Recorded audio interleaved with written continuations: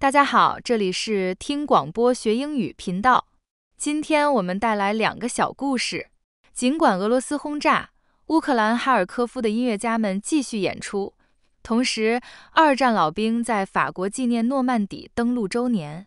这2个故事凸显了在逆境中的坚韧和奉献精神。好了，这2个故事对我们有什么启发呢？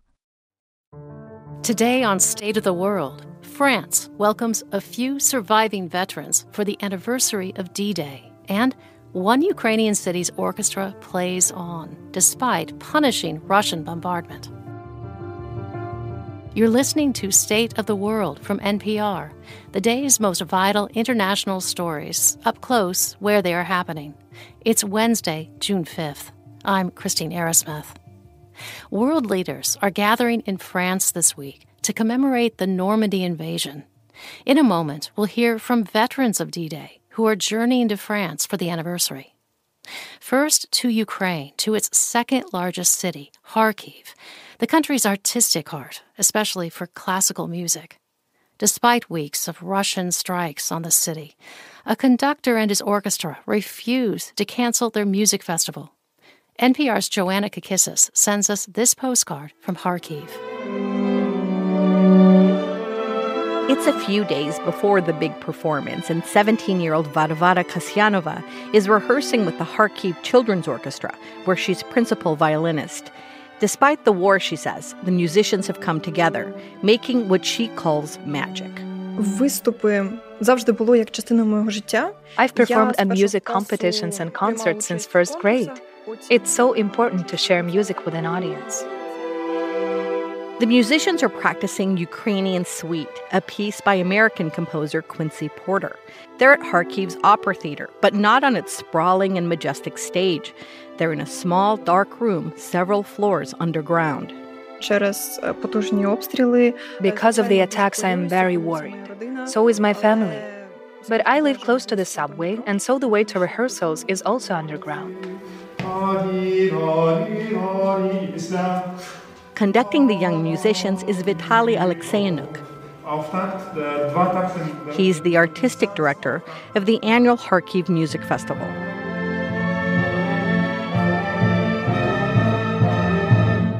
And he also conducts the festival's professional orchestra, which has been shrinking in size since the war began. Before the war, there were, I think, 10, 15, 20 bassonists, and now we have 0 bassoon players. What happened to them? They all left. We don't have tuba player because 3-4 days before the rehearsal start, he was mobilized, so he was enlisted. He is somewhere, I don't know where exactly, but now he is going to fight. We talk at a nearby park after rehearsal. Alexeyenuk is originally from Belarus, but has lived in Germany for several years. He came to Kharkiv just for the festival, as musicians from Europe and the U.S. used to do before the war. I asked maybe 20 or 30 different musicians whether they could imagine to come to Kharkiv and to perform here for our festival. 99% of them said no. A phone app alert warns of yet another attack. Attention. Increased air threat in your area. Proceed to the nearest shelter. Have you noticed that not a single person has gotten up to leave? Did you look around? Yeah. It's always like that. The conductor soon returns underground to the musicians who are preparing for another rehearsal. The Kharkiv Opera Theater was damaged in a Russian attack early in the war, so its leaders created what they call an arts fortress in the corridors and spaces under the building. Ihor Tuluzov is the Opera Theater's artistic director. We only use the main stage occasionally for rehearsals, in between air raid alarms, he says. But we must hold events in the safest place, the bomb shelter. The festival begins. Concert goers are dressed up, but they must go through security and follow a labyrinth of corridors to reach the wartime stage. The orchestra of adults performs first, and a violin solo brings the audience to tears.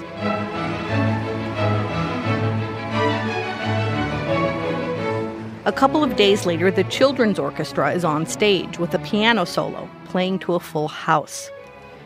Outside are air raid sirens and explosions, but here, there is only music. Joanna Kakissis, NPR News, Kharkiv. Now to France, where President Biden and other world leaders are marking the 80th anniversary of the Normandy invasion, the moment when the U.S. and its allies began to free France and Western Europe from Nazi occupation. 80 years means most of the men who took the beaches on D-Day are now gone, but not all of them.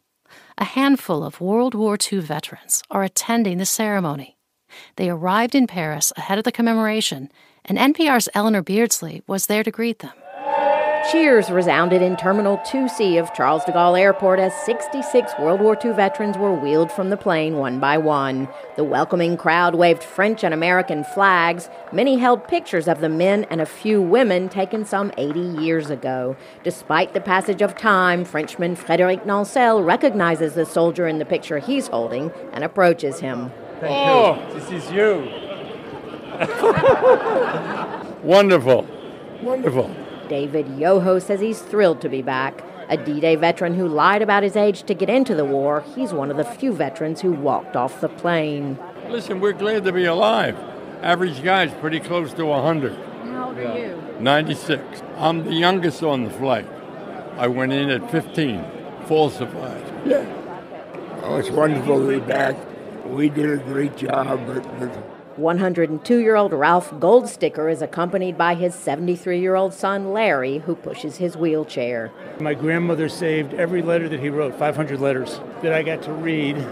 You know, so you look at your father as kind of a God-idolized figure and realize these were boys. He was 21 years old when they're doing this. Bill Wall was a 21-year-old gunner on a B-24 bomber that flew above the landing beaches. He says he lost some of his dearest friends. it was just like sitting ducks. Young guys scared to death, no protection, in landing crafts, and some of them seasick, and they were just slaughtered. My name is Louis Brown, and I'm 98 years old. Brown was part of the Red Ball Express, the famous convoy system that transported supplies from the beaches to the troops in record time. It's his first time back. I know everything is different now than what it was when I was here. Everything was just torn up. I've never known a pretty airport like this. Welcome back to France. American ambassador to France, Denise Campbell Bower, lauded what she called the greatest generation. A school group sang the French and American national anthems. These veterans will be the guests of honor in celebrations all week along the beaches of Normandy. Eleanor Beardsley, NPR News, Paris. That's the state of the world from NPR. Thanks for listening. We'll see you again soon.